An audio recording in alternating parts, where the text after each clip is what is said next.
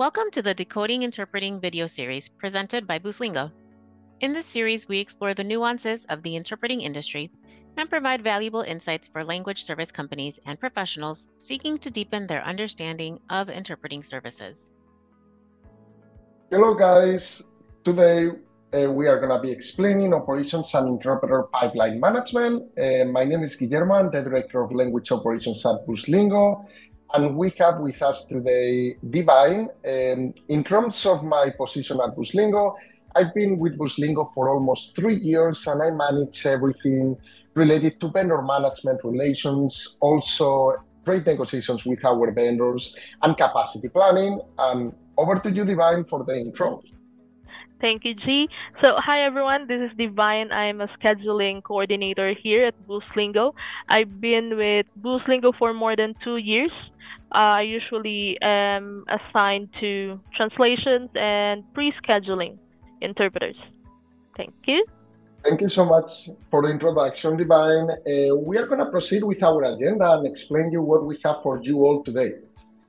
We are going to be describing the different bullet points that you see on your screen. The first one is going to be addressed by Divine, the supply chain phases or the vendor management phases. Then I'm going to be digging deeper on the operational side of the things. And finally, we are going to be describing the opportunities and challenges.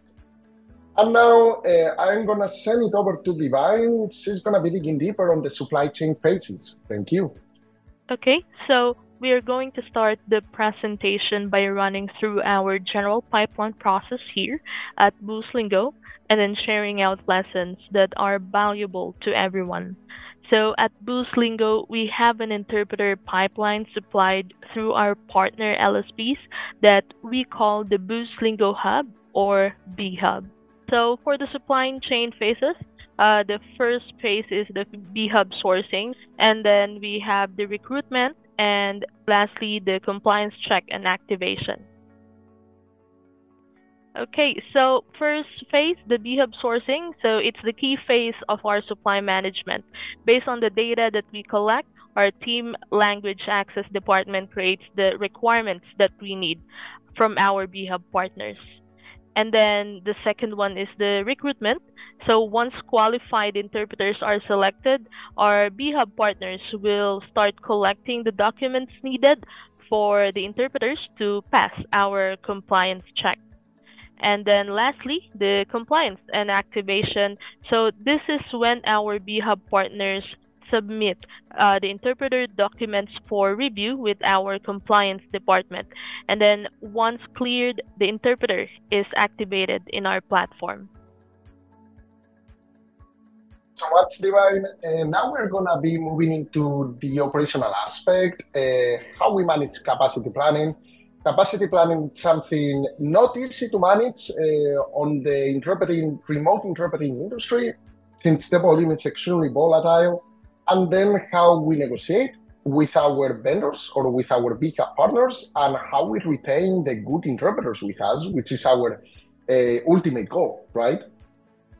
So from a capacity planning standpoint, we have different approaches. The most common approach that we use is the proactive approach of reviewing the sales pipeline for prospective clients as well as current clients. Based on that language breakdown, based on those total minutes, we start creating what we call the heat maps. And you can see on the screen, the first screenshot that you see on the screen, it's an example of a heat map. You have on the left the different languages, and then at the top row, you're going to be having the different time frames of the day. And then the heated cells are going to be the total minutes for those languages within that specific time frame of the day. This way, we can relay this information or this heat map to our big partners, and they can make informed decisions in terms of recruitment. They can allocate interpreters to these time frames and for those specific languages. Then we have other approaches that we are definitely developing right now, and they are going to play a large impact or a big role in the future, and it's going to be the notification spikes framework. The notification spikes framework, it's a little bit more of a proactive technology approach to dealing with the spikes. One of the most difficult things to control within Camin are the spikes. The spikes, most of the times, they are not expected, and it's very difficult for any interpreter or from a vendor management perspective to actually react to those in time, unless they have information in advance. In this screenshot that you see below the heat map, you're going to be seeing one of the notifications that is triggered by the notification framework to our partners and directly to the interpreters so that they can actually see whether there is a spike going on for that specific or the language that is relevant to them. That way they can quickly connect to the system and we can react to that spike faster. And of course, we can increase the language access by reducing the fulfillment rates and improving the customer experience. Then the second bullet point, and it's extremely important, it's going to be the trade negotiation. The trade negotiation is such a difficult thing within this industry because first and foremost, you need to do research about the different market rates. The market rates in this industry, they are very volatile as well. They are constantly changing because there are tons of LSPs that are trying to recruit interpreters. So they are pretty much offering higher or lower rates, but with more incentives in some cases. So it's very difficult to actually discover what the market rates are. And this involves extensive research. And then also the geopolitical trendings. The rates, they are extremely affected by the geopolitical trendings that sometimes they are unexpected. A quick example of this would be you have like a war in a specific country and you have a wave or an influx of refugees within the receiving country. And at that point, it's going to be a large need of interpreting services and a shortage of interpreters. Consequently, the interpreters that are able to actually provide language access, they are going to be much more expensive because there are going to be very few interpreters for the amount of volume or interpreting minutes needed for that specific language. And at the end of the day, of course, this is going to be affecting market rates. Finally, we pay a lot of importance to our competitor rates. The competitor rates, they are constantly changing. And as I mentioned at the beginning, there are tons of LSPs that they are constantly trying to recruit interpreters, since in general within the industry, there is a shortage of qualified interpreters. So they are becoming more and more difficult to recruit each time, right? And then finally, and it's interconnected with the rate negotiation, it's going to be the retention.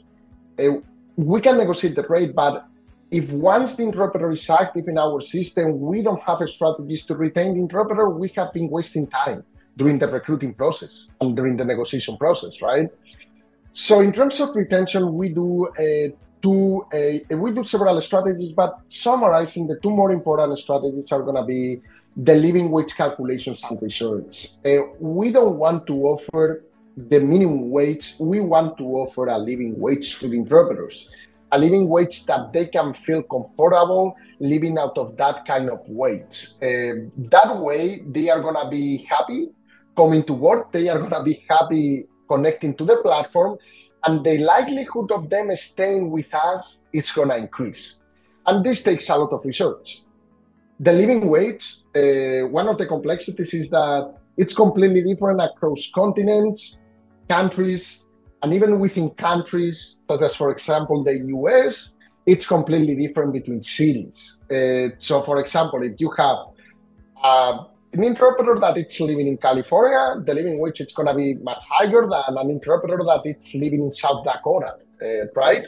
So that involves a lot of research and it has a lot of complexity at the same time. And another thing that we use, and it's very successful, it's going to be the volume threshold for committed interpreters to ensure income and increase income. Just to clarify, we want to reward those interpreters that are committed with us. We want them to take more volume. And of course, we establish thresholds of volume, meaning that if they go over a specific threshold, it's not that we are going to be paying less, we are going to be paying more because that interpreter is committed with us. He or she should be rewarded. He or she should be rewarded to the point that he or she would be able or more willing to take even more volume. So it would be a win-win situation for Boostlingo as well as for the interpreter. So these are the main strategies that we use for retention. And now I'm going to be explaining the different opportunities that we are coming across in this industry. One of the things that we encounter when we talk about this industry to other people in other industries is the fact that this industry is not very well known. And the impact of this industry is huge in terms of human lives, right?